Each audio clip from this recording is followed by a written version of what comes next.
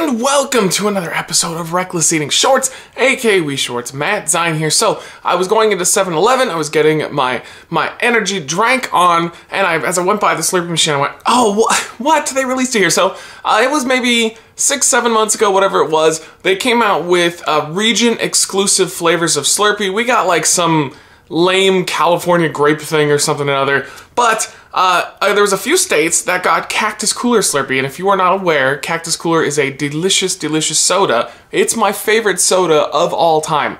Love that soda. It's amazing. Try it if you haven't before, but they have it in Slurpee form. And I was like, oh, okay, well apparently it was popular enough to where they were like, oh, forget the whole region-based thing. Let's just release it for the masses right now. So I'm pretty excited about it. Let's go ahead and try it out. I got a little small one here. Wasn't planning on getting overly sugarized today, but yeah, let's do this thing.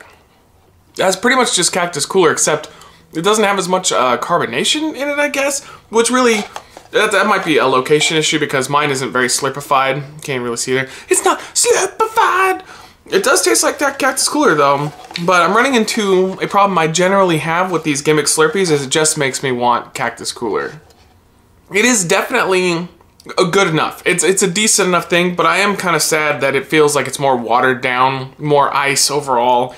I'm gonna give it a very low 4, whereas Cactus Cooler gets a 5 out of 5 seal of approval every time, baby. Bang, so good.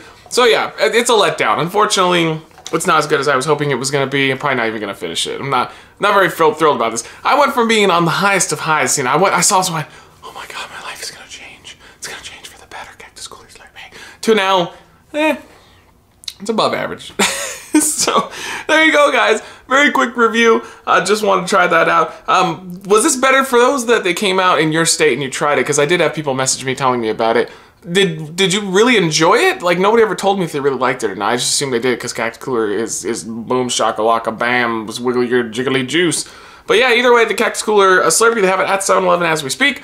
What are your thoughts on this? Let me know in the comments down below, and we'll see you on the next episode.